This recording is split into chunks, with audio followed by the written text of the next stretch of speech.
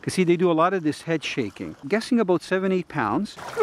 Can you get it in? Beautiful. That's a beautiful brown. I don't know how.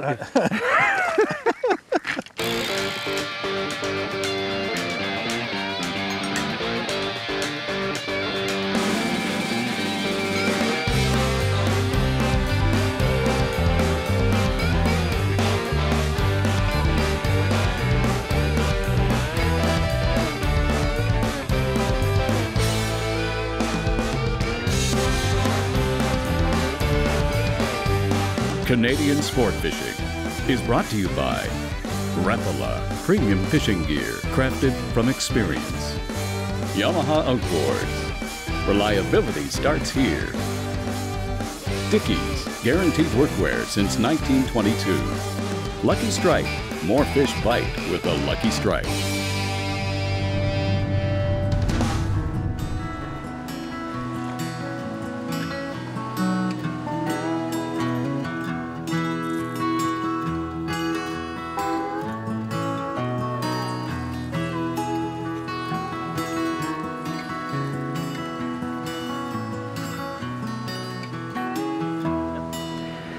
Bob, this is awesome. You know, this is my good golfing buddy, Bob McGeown, and he actually lives in my neighborhood. Comes and bugs me all the time about golfing. Exactly, yes. And Bob, this is the second time that we've had a chance to fly fish together. Yes. Yesterday you had some irregularities with a nice rainbow, because we should tell the viewers that we were down here just playing around to see if the trout were in. And this morning you got the first fish on. He's fighting pretty good. It's a nice little brown trout. Yeah. Now, you told me that you used to fish. Which province or state you were in? Idaho or somewhere? Down to, did Yellowstone, Montana, Wyoming. Now you can include New York. And Alaska. Right. This is tremendous. Tremendous fishery. Well, it's quiet today. You know, I look upstream. Usually you see rods bent. And it's kind of neat. You look into the sun and this is classy. You got the abutments up there and guys fly casting all the way down. It almost reminds me of that movie, A River Runs Through It, you know? It's gorgeous, you can see the line, like the water coming off the line. And it's nice because this time of the year, we get a chance here of getting rainbows or browns. Yes. So this looks like it's a nice little brown. Yeah, nice one. See if you can just bring it in gently. We're going to get it in this cradle, and then I'll kneel down on this nice bottom. Just be careful on that bottom. Yeah, oh yeah. No, we don't want to trip. Okay, here she comes. Beautiful colors. A little male. Gorgeous little fish, He's got lots of spunk. Of course, he's going to start thrashing. Wait till he settles down. Yeah, just got to get his head turned around.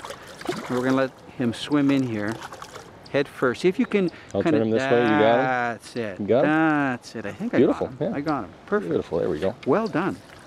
You know, I was downstream with Roger, because I've got Roger Cannon here, and I didn't see one fish hook down there. Roger had one on, but he lost it. Any size? It was a rainbow, I'm guessing about 7, 8 pounds, and he hooked it right where you were fishing yesterday, where you had yours on. Right. If you don't mind just holding that cradle like that, we're going to do this as teamwork. You know, over the years I've used a lot of devices because I release most of the fish I catch, and this cradle is kind of one of the nicest things because the fish just quiet right down. It's a great idea, isn't it?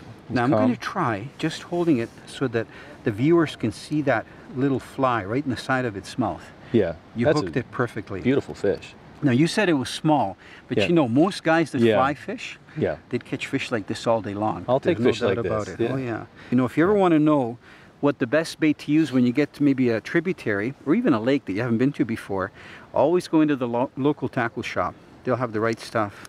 Man, he wasn't going to get off. Okay, so there's your fly. And I'm going to let you do the honors and hold this fish up in a second. Sure. As soon as everything is loosened up here, let me make sure your fly's pretty here, because it kind of got spun around. Yeah. Still in one piece. You just might have to fix it a little bit. You know, there we go. There we go. We got nice tail action. Okay, I'll hold the cradle. If you can get one hand maybe right there, the coddle peduncle. Your peduncle. Yeah, I've been taking lessons from John here. And then smile. I don't know if you want to say hi to Sue and the kids. Hi, Sue and the kids. Nice brown. This is beautiful. Having a great day. Don't tell anybody I'm not at work. Shh. He's not golfing. But this is great. Okay, and he should just take off. Watch this. He's going to disappear into this nice green water. Bobby did great.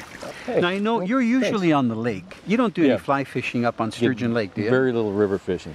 But I do fly fish on the lake. Yeah, bass fishing. A lot of bass fishing, a lot of topwater.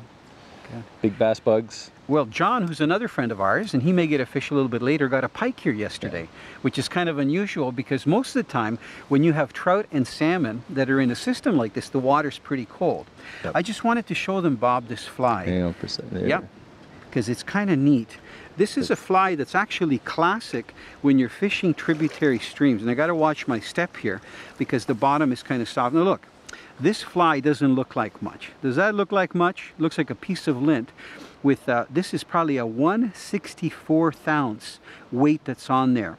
So a lot of the flies that the tributary fishermen are using are weighted flies, either with one bead from a bead chain, or weighted eyes like on a Clouser minnow, or this kind of a configuration. Now this doesn't look like much, but watch if I put it in the water. It comes alive. That's actually what the trout see. I'm going to try turning it. Look at that. So they think it's a minnow, because what Bob is doing here, he's got a strike indicator only about 1.5 feet up, and he's literally swimming that fly like that across the water. Doesn't that look appetizing? So when it's in your hands, it doesn't look like much, but when it's in the water, it just comes to life. Yep. Bob, well done. I may come up here and work this water with you. Yeah, and maybe even get not on top of you, won't be to the left or to the right. Yeah. Because down below, some rainbows have rolled, but I haven't seen any caught. And there's some gear fishermen that are using eggs, and they haven't hooked a fish either. And he just lost a fish. Dickey's Sport Fishing Sweepstakes. My wife Nicole and I went fishing in our canoe, and after catching a couple of walleyes, my line became very tight. I knew right away that I had a good-sized pike. But it was too big to put in our landing net, so I grabbed him just under his gill plate cover and hoisted him into the canoe. Took a couple pictures, I slipped him back to the water and released him unharmed. What a great fish. We'd love to hear your fishing story. Go to our website and enter the Dickey's Sport Fishing Sweepstakes. It's free, and you could win some great prizes.